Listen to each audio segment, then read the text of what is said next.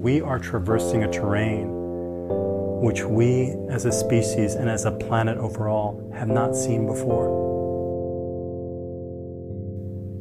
We are facing an ecological crisis that has the capacity to tremendously alter life on Earth.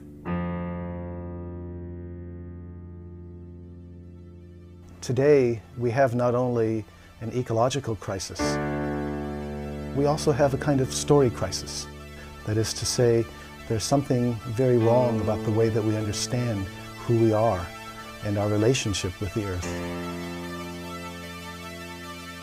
We've begun to see ourselves as separate from nature. So we've fallen into the trap of thinking that we can act almost independently of the world.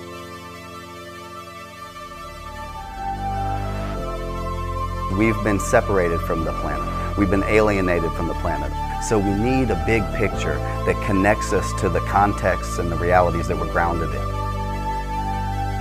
Central to that is that the Earth is seen as a living system, a living being, where everything we are and can ever be is dependent upon this great, verdant, fertile, sensitive, intricately interwoven web of life.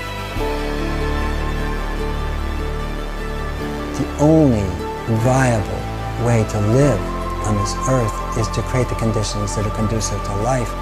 Anything else we do besides that harms ourselves, because it is ourselves.